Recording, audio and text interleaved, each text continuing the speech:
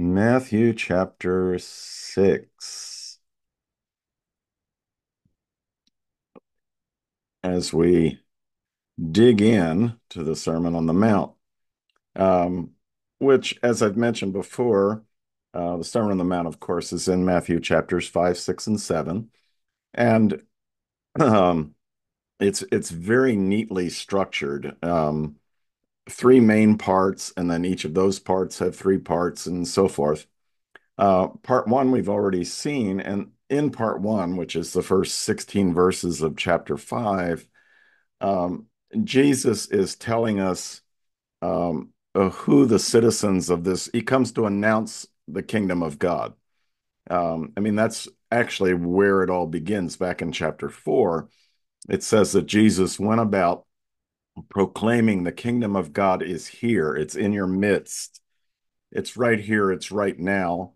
It, of course, is also future, but it's right here, right now, because he's the king, he's the Messiah, and he's bringing the kingdom. And he's initiating his kingdom with um, a certain group of people. And who are those people? Well, you know, if you were a king or an emperor and you're establishing your reign, um, from a worldly point of view, you'd surround yourself with people who are, rich and famous and influential and all that sort of thing.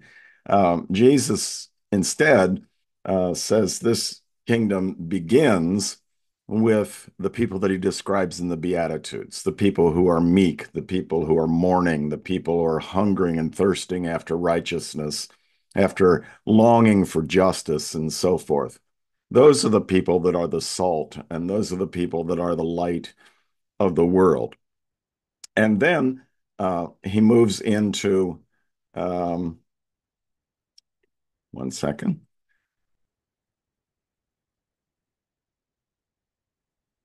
just a minute here, having a little bit of trouble. Then the main section, as I have also mentioned, falls into three parts. And part one, we've also seen, it's in verses 17 through 48 of chapter 5, where Jesus is showing that um, he has not come to destroy the Torah. Instead, he's come to magnify the wisdom in the Torah and the prophets, what we call the Old Testament, and apply it in our lives today. And that wisdom teaches us how to live a righteous life. Remember, Jesus said, unless your righteousness exceeds that of the scribes and Pharisees, then you're not going to be a part of this kingdom.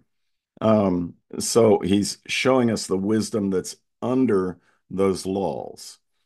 Now we move in, as we get into chapter 6, into the second part of the main section, which has to do with religious practices, which are designed to align our hearts with God's, to align our hearts with God's heart, to make us, to mold us, to shape us, to make us more like Jesus. So, in other words, he's going to teach us in chapter 6 how to practice righteousness. The Greek word, as you know, we've mentioned it several times, is dikaioseno, which means doing right.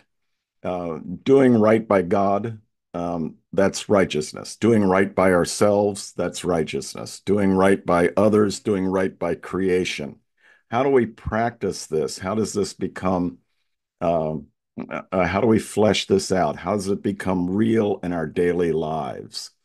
And as we begin in chapter 6, I think there's two things that we really need to keep in mind, which are fundamental to understanding not just this chapter, but the whole Sermon on the Mount. The first thing is that we are blessed, and this is really what the Beatitudes are about. We are blessed if we join God in making all things new. And how do we join God in making all things new? By promoting the well being of God, of others, of ourselves, and of creation. How do you promote the well being of God? You promote the well being of God by promoting the well being of the least of God's sisters and brothers. So we'll see that. We'll come back to that in just a moment. Um, we promote our own well-being, not in a selfish sense, not promoting our own well-being in the sense of making ourselves rich and famous or any of that, but what's spiritually best for us. We promote the well-being of others. We promote the well-being of creation. The second thing that we need to keep in mind, and this is the heart of the matter as we get into chapter 6 and spilling over into chapter 7, there are two desires which are pull us out of the flow of God's kingdom. We talk about walking in the Spirit or living in the Spirit. We talk about joining God as God makes all things new. We talk about um, being his ambassadors on earth. In order to do that, we have to be in the central current of what God is doing. We have to join God in making all things new. God's already making all things new. We have to discern where and how God's making all things new, and then we need to join God. But there are two things that will keep us from doing that. The first one is the desire to have the approval of other people. And the second one is the desire to secure ourselves with material wealth. We won't get to the second one today, but we will look at the first one, the desire to have the approval of other people. That's something to guard against because it will pull us out of the flow of God's Spirit. I'm not suggesting that it puts you, in a place where you've sinned away God's grace or any of that sort of thing. I'm just saying that we're not in the flow of the Spirit, rather than gently drifting down the river with the current. Instead, we're, high and dry on the bank. So, uh, Jesus gives us a principle followed by three examples of that principle. The three examples are alms, prayer, and fasting. Jesus was Jewish. Everybody that he's speaking to in the context of the Sermon on the Mount is Jewish. And to be a Jew in the first century meant that you practice these three things. And this was baked into their culture. Every Jew gave alms to the poor. Every Jew uh, participated in prayer, and every Jew fasted on a regular basis. It was just part. It was like eating 3 meals a day. Well, fasting isn't. It's a regular habit, is what I'm trying to say. Now, if Jesus were to uh, give his principle and then call for some examples in our lives, he might use those same three things. Or speaking to a typical group of American Protestants, he might emphasize prayer, reading your Bible, and going to church. Those are things that most Protestants are told they have to do. If he was here today and speaking to a group of our Orthodox or Catholic friends, he would probably put the emphasis on the sacraments. At least there's 7 sacraments in Catholicism. Uh, 5 of them apply to everybody. They are Eucharist, reconciliation, baptism, confirmation, and anointing of the sick. The other 2 are marriage and holy orders, which apply to some people, but not everybody. So Jesus might, pick some of those as examples. So, first of all, the principle. The principle is don't do your righteousness in order to be seen. Beware of practicing your righteousness before others in order to be seen by them, for then you have no reward from your Father in heaven. Beware of practicing your dikaiosenu, you're doing right, the good deeds that you're doing. Beware of practicing it before others in order to be seen of them, for then you have no reward from your Father who is in heaven. So Jesus is saying, don't do good for the purpose of being seen. Um, God knows our hearts. God knows our motives. Um, I don't know if you follow social media or not. You're probably better off if you don't. But anyway, there's been a rash of people and that come up on my feed, and there are these people that um, surprise other people with very, very generous monetary gifts. But of course, they're filming it all and they're putting it out on social media for millions and millions of people to see. Jesus said, don't do good for the purpose of being seen. Watch your motives. I'm pretty sure it was Os Guinness who coined the phrase that we are, as Christians, playing to an audience of one. So righteousness, dikaiosenu, is doing right by God. It's doing right by others. It's doing right by ourselves. It's doing right by creation. And creation care is very much a part of the essential gospel. And first, in fact, it's the very first thing that God commands humans to do back in the book of Genesis. So it's all important. Um, Doing right by God, others, ourselves, and nature. And when we do that, it blesses everybody and everything around us. And the point that Jesus is making is that there's only one person's approval that we need to care about. There's only one person that we want to have applaud, and that's God. It doesn't make any difference whether other people see it or acknowledge it or like it. That's not the point. And you will notice that Jesus says, if you do it to be seen, he's talking in this context, as a general principle. If you're doing it to be seen, these righteous deeds, then you're not going to have God's reward. And that pulls some people kind of up short. I've been in that category myself at times. I've thought, well, if we're humble, why should we be seeking any kind of a reward? I mean, shouldn't that just not even be on our minds? Um, but it's okay to seek the approval of God, which is what we're talking about. In his last letter, the Apostle Paul, just before he was executed, he says, I fought the good fight. I finished the race. I have kept the faith. From now on, there is reserved for me a crown of righteousness, which the Lord, the righteous judge, will give me on that day, and not only to me, but all who have longed for his appearing. So, Paul did not think it was immodest to uh, seek the approval, the blessing, what he calls the crown, from God. Now, that's the principle. Then Jesus gives us three examples. The first one is alms, which means giving to the poor.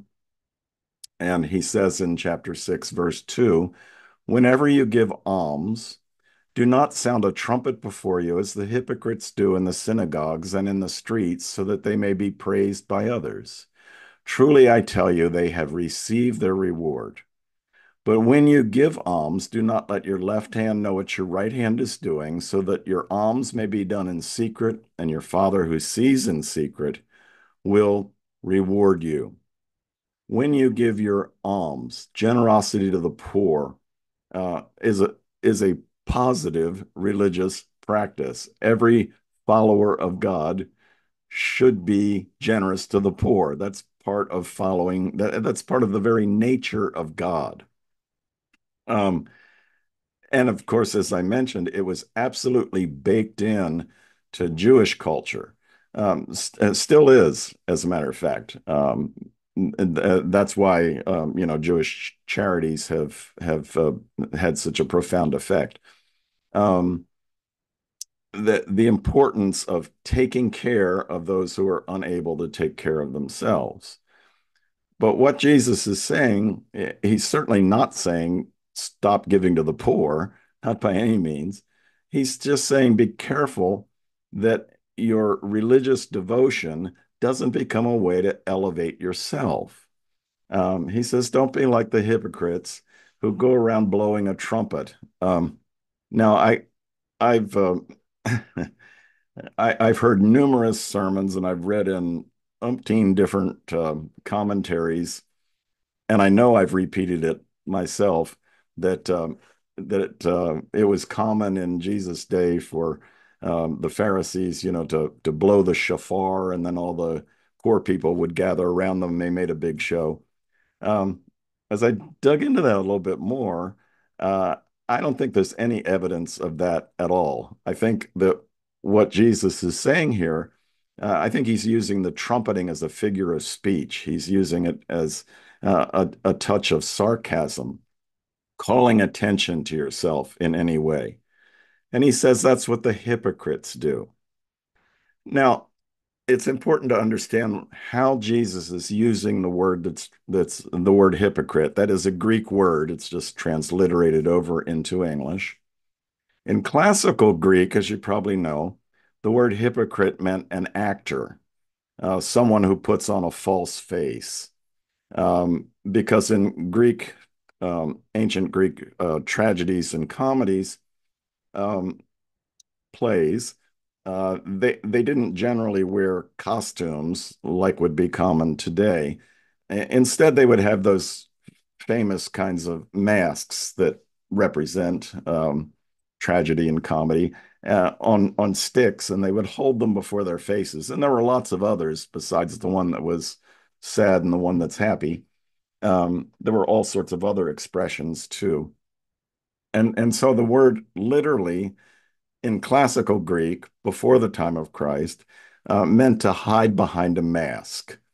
Um, we today use the word hypocrisy generally to mean to refer to saying one thing and doing the other. And in that sense, we think of politicians, especially promising all this stuff and then having no intention to do it. And we would say that's hypocritical to do that. Jesus does not use the word in either of those senses.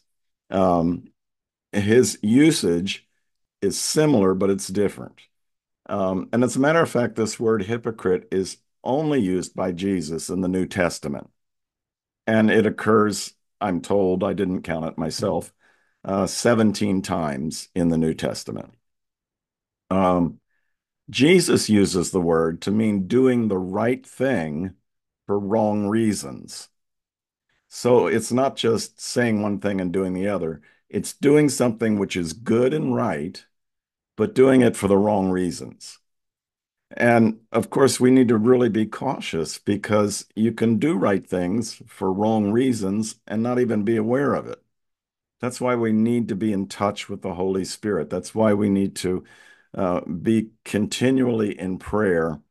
Not that it should paralyze us, but we need to be in prayer. Lord, search my heart and try me and see if there's any wicked way in me and guide me and make um, if my motive is off, if I'm doing this thing, which is a good thing to do, but if I'm doing it for the wrong reasons, if I'm doing it to draw attention to myself or to promote myself or even, unconsciously, please show me that and change me so that I will be doing right things for the right reasons. Um, when Jesus says, when you give to the poor, he's pulling on a thread which goes all the way back to the beginning of Judaism. In Proverbs 14, the scripture says, those who oppress the poor insult their maker, but those who are kind to the needy honor their maker. And in Proverbs 19, whoever is kind to the poor lends to the Lord and will be repaid in full. It's a powerful statement. It's saying that if you give money to the poor, you're actually giving money to God. You're lending money to God, and God will see to it that you're repaid. It might not be in cash, it might be in some other way, but God will not remain in your debt. God will see to it that you are recompensed. The point here, both in Proverbs and actually throughout the Hebrew scriptures, the Old Testament, and here in the Sermon on the Mount, the point is that the way we relate to the poor is the way we relate to God, because God identifies with the poor. Remember Matthew 25, in that you've done it to the least of these, my brothers and sisters, you've done it unto me. Well, Lord, when did we see you sick or and visit you? When did we go see you in prison? When were you naked and we clothed you? When were you hungry and we fed you? In that you've done it to the least of these, my brothers and sisters. You've done it to me. And the opposite is also true. In so far as we neglect the poor, we're neglecting to care for God. God identifies with the poor. Giving to the poor is lending to Yahweh. So we are called, as followers of Jesus, to radical generosity. And the top of the list are those, for recipients of that generosity, are those who are poor. Scripture says Jesus went about doing good, and that's what we're called to do. We're supposed to go about doing good. And historically, Christians have done a lot of good, and I think this often gets lost. Um, People they take sort of a cursory look at Christian history, and they say, well, these Christians, they were responsible for the Crusades and the Inquisition and the Holocaust and so forth. Um, well, people calling themselves Christians were responsible for those things. There's no denying that. But true followers of Jesus historically invented hospitals. There weren't any before the Christians came along. Christians invented orphanages to care for, people who had children who had lost their parents. They invented in more modern times hospice programs in homes and centers. Christians invented the idea of food banks and respite care, and the list goes on. Christians have done a lot of good in the world, which is great. We need to keep doing that. But we need to be careful that we do it for the right reason, because in our modern culture, there's a game that is often played within charity, and that is, yes, I'll give to your charity as long as I'm recognized. I get my name on a plaque, or if I have a lot of money, I get my name on the side of the building or something. Um, or it might not be a plaque. It might be knowing that if I give to this cause, I'm going to be invited to the gala, and there are important people at the gala, and that's going to enhance, my business connections within the community, and it all gets very entangled. And so we need to do good, but not do it for the plaque or for the connections, not for the purpose of gaining any advantage to ourselves or any praise to ourselves. Um, the second example that Jesus gives is prayer. And that's begins in chapter 6, verse 5, and prayer, of course, is simply connection to God. It's heart to heart communication with God. There's all different sorts of forms of prayer. Some are very formal, some are very informal, some are um, premeditated, some are spontaneous. That's None of that is really essential. I mean, none of that's the essential issue. The point of prayer, however it's offered, is that it needs to be our hearts connecting with the hearts of God. And I think it's really important to emphasize that a big portion of prayer that we often forget about, or at least I do, is learning to be quiet, learning to be still, learning to just sit still, do nothing, focus on that inner voice of love, that gentle, sweet whisper of love. That's the Holy Spirit. To take the time for lectio divina, which means divine reading in Latin, where we take a passage of scripture and we just meditate on it. A very short passage of scripture, and we read it over and over and over again, and we just let each word sink into our hearts, and we just stop and allow God to bring forth deeper, fuller meaning. That's all part of prayer too. It's not just talking to God, it's listening to God. So Jesus continues, chapter 6, verse 5, whenever you pray, do not be like the hypocrites, for they love to stand and pray in the synagogues and at the street corners so that they may be seen by others. Truly, I tell you, they have received their reward. See, what they really want is to be seen by others, and they are seen by others. So they got their reward. And that's all that's going to come of it. There's not going to be any further reward from God. But whenever you pray, go into your room and shut the door and pray to your Father who is in secret, and your Father who sees in secret will reward you. When you are praying, do not heap up empty phrases as the nations do. Some translations say the Gentiles, which means the Gentile nations, for they think that they will be heard because of their many words. Do not be like them, for your Father knows what you need before you ask him. So, sometime after the Babylonian captivity, there developed in Judaism a tradition of fixed prayer hours. And um, some forms of Judaism still hold to those fixed prayer hours. There are um, um, brands of Christianity that do the same thing. If you go, for example, to the Abbey of Gethsemane in Kentucky, where um, Thomas Merton spent much of his life, um, there you'll find this group of mostly very elderly monks who all work.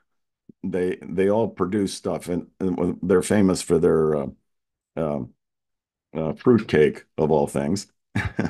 but but then 7 times a day, the bell rings, and they stop what they're doing, and they gather in the chapel, and they have their hours of prayer. Um, Muslims do the same thing in some forms of Islam. So they developed this tradition of fixed prayer hours.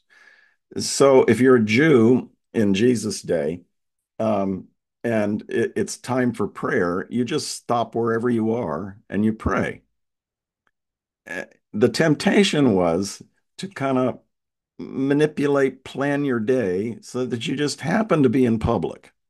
Maybe you just happen to be on the street corner of the market where there's lots of people around to see you. Or maybe you just happen to be right out in front of the synagogue so that, the rabbi's going to see you there and he's going to know that you're a really spiritual person and, maybe he'll put you in some position of leadership or something. Um, that was the Jewish tradition at that time. The problem was not praying in public. Jesus is not opposed to praying in public. The problem was praying in order to be seen. So to flip that, what Jesus says is go to the opposite of the public place. In other words, if you're going to manipulate your day to be in a certain place when it's prayer time, manipulate your day so that you're in a place where nobody can see you, in your house, in the closet, kind of thing. Of course, you could do that in such a way as to draw attention to yourself if you're not careful. Um, Jesus is simply saying that we need to have honest hearts before God and to keep these set times of prayer. And your tradition, my tradition may not have fixed prayer hours, but the principle still applies. And again, Jesus is not opposed to public prayer. And he's not giving a law, don't ever pray in public. The only time you can pray is if you're in your closet. Not at all. The point is, don't do it in order to be seen. Be oblivious to whether you're being seen or not. It doesn't make any difference. I saw one televangelist one time who was dressed in a rather expensive, outrageous way, and he was strutting back and forth and doing his thing. Um, and then he kept saying, "Don't look at me, don't look at me." And yeah, my thought was, I can't see anything but you. You're center stage. You're calling attention to yourself by everything that you do. Jesus also says, don't follow that Gentile tradition, that pagan tradition of meaningless repetition. That was the practice in a lot of Greek and Roman religion. Um, and again, people have I think taken this out of context, and they've said, well, all prayer should be spontaneous. Well, no, not necessarily. Other people have said that God is opposed to set rituals. No, he's not. Thoughtful ritual can be very, very powerful.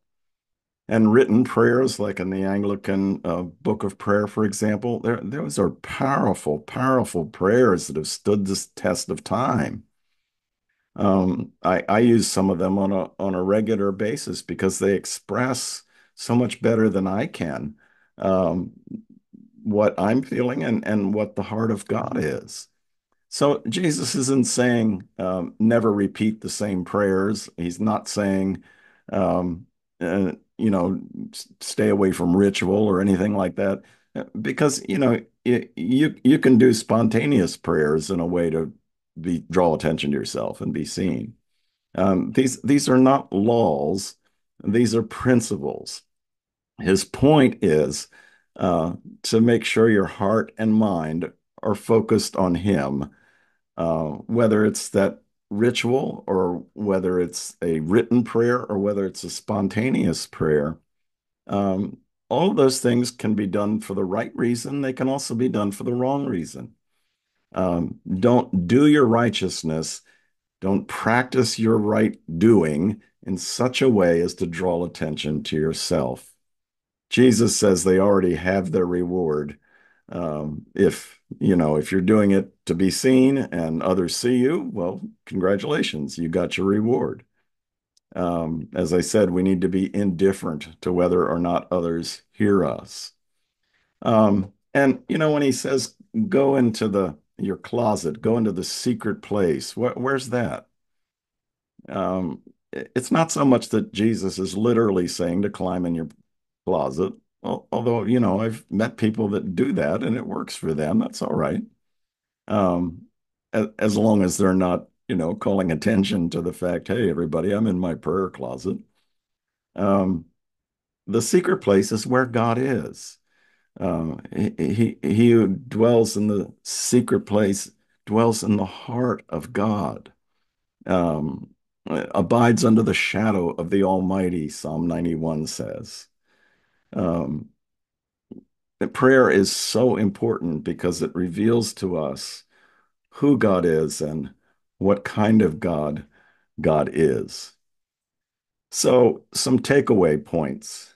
Um, doing right by the poor is doing right by God.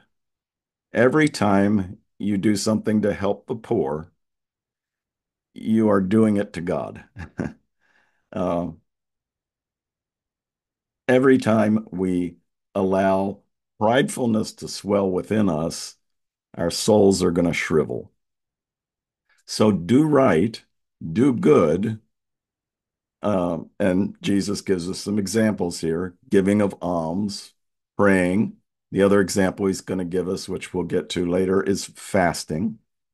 Do these good things, these right things, and we could add other things to it. We could add the sacraments if we come from that tradition, or we could add um, having devotions every morning if we come from that sort of tradition.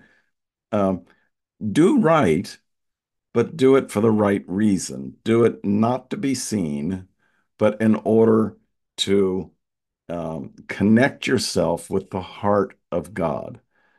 God so desires for us to be in fellowship with Himself and to bring us into His heart of love, where we can rest in the secret place of the Most High and abide under the shadow of the Almighty. And all of these things, the taking of communion is one way it's a little ritual by which we're reminded of what Jesus did for us on the cross. It's a little ritual by which we uh, have a little appetizer looking forward to the coming kingdom of God, the marriage feast of the Lamb. It's a little ritual which reminds us, pardon me, that we are connected with God, in communion with God, and in communion with each other. When we give to the poor, we're giving to God. When we pray, we are communing with God. When we take communion, we're communing with God. All of these things are beautiful things, and all of them can be done, and sadly sometimes are done, in such a way as to draw attention to ourselves. And if that's our motive, then we've already gotten our reward. People noticed. People said, oh, wow, well, he's a really, look at that holy fellow over there. But if we want God's smile, God's pleasure, God's applause, we ask God to make our hearts humble before him so that we will continue to do these good, righteous things on a regular basis. We'll do them for the right reasons. We'll do them to form our own characters to become more and more like Jesus, to be a blessing to others, to ourselves, to the creation that God's given us, to be a blessing, as it were, to God.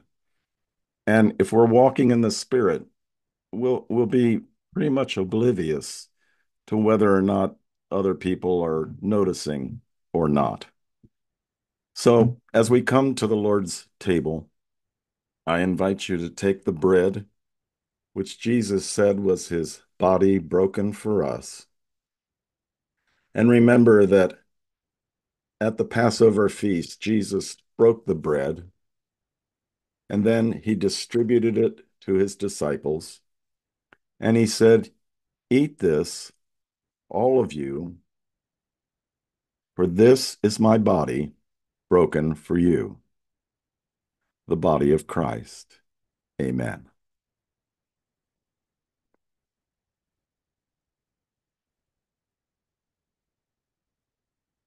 Secondly, I invite you to take the cup in remembrance of the time when Jesus lifted up the Passover cup, blessed it, and then passed it around to his disciples and said, drink from this cup, each of you, for this cup is the new covenant in my blood. As often as you eat this bread and drink this cup, you proclaim the Lord's death until he comes. The blood of Christ. Amen.